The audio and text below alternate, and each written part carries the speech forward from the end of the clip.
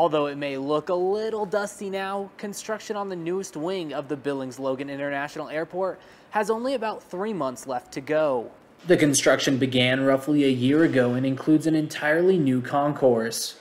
Work is slightly behind schedule. The new gates were originally supposed to open no later than January. That's been pushed back a couple more months, but passengers will soon get a look at the new building. We're going to have to do some things on the existing middle of the building where we're going to have to start routing people through here to get the baggage claim.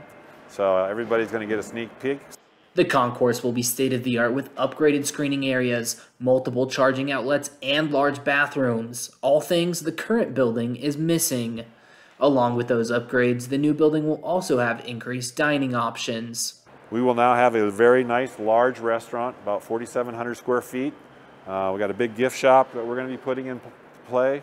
And then we got this great bar venue that'll take place right there looking out the glass. So those are some great amenities that aren't even close in the existing building. So we're very excited about that. The airport is currently taking proposals for what restaurant will go in the new space. Around the beginning of March, passengers will start boarding planes in the newest wing. In Billings, Brandon Warren, MTN News.